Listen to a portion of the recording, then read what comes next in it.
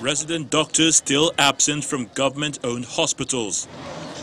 The bulk of doctors available for clinical services are the consultants, and things are generally not the same. Services at the Lagos University Teaching Hospital and the Lagos State University Teaching Hospital are still low. At the Federal Medical Center, Kefi, Nasarawa State, where 60% of its medical staff are the resident doctors, services are rendered, though not optimal. The house is paying more attention to emergencies, but with limitations.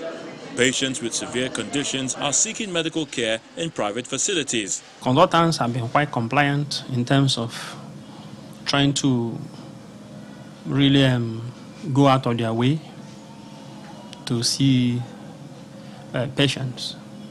They've been seeing patients, and it's quite stressful on them. I've gone around this morning.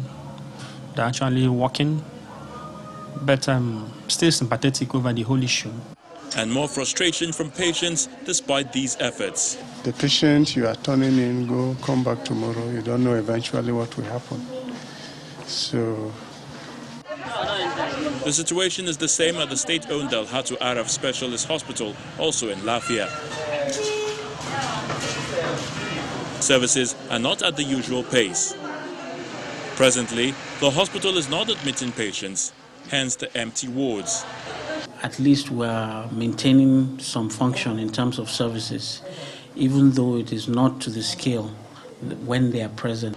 The national strike is an opportunity for resident doctors in the state to also drive home their demands. It's not just about what the national is fighting for. We also have our own local struggles too in the state.